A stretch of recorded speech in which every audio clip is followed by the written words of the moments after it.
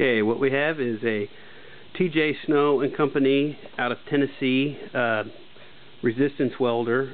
I use it for battery tabs. It comes with the two electrodes that you see here. I also have two brand new spare electrodes that are, you can see here, quite a bit longer. They're, I think, 6-inch. They're a 1/4 inch.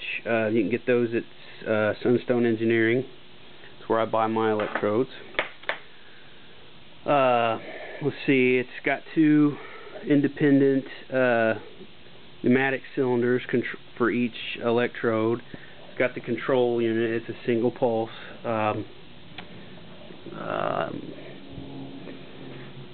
This is the large transformer.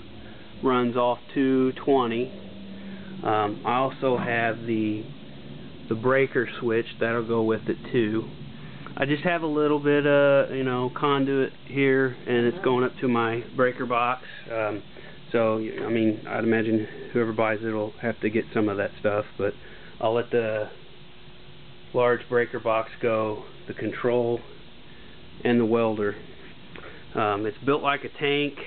I mean, it's not like one of the cheap Chinese made ones that are kind of real simple and cheap looking. It's got an air regulator, a valve, and pressure gauge on each side, one for each cylinder.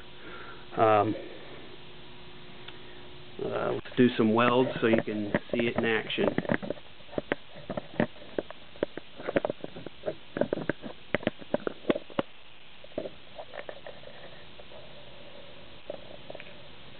Get a good close-up here. Put a battery.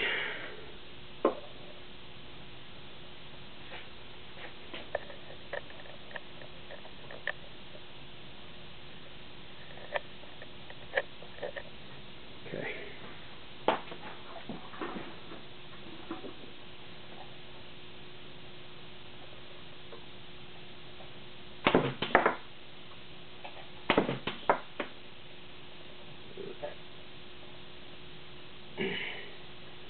It's pretty strong. Put some good heavy thick spots.